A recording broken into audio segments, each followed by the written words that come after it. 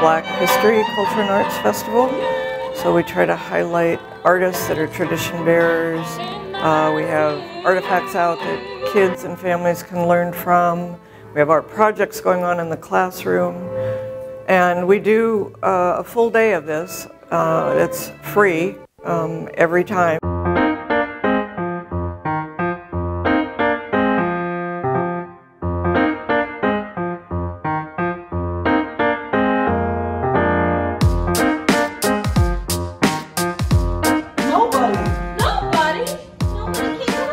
We're doing this show called Tiara's Hat Parade, and it is based on a children's book by Kelly Starling Lyons.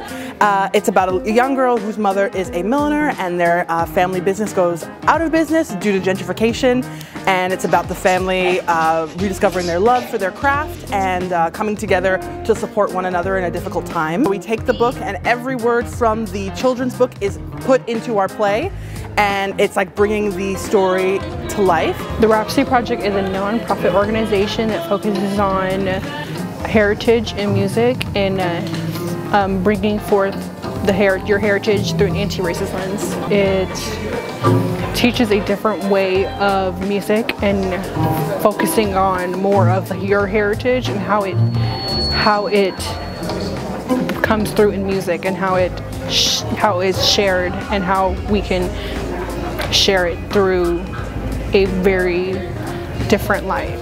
I like this event because I get to learn about African American music and jazz.